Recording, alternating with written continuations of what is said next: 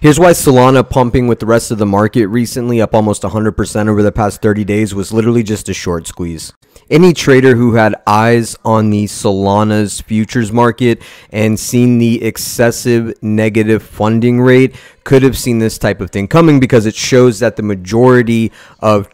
traders are short on Solana, which is the exact type of thing that could trigger a short squeeze. Also, with NFTs being one of the main reasons that people use Solana, and the fact that they had a major setbacks with projects like y00ts and DeGods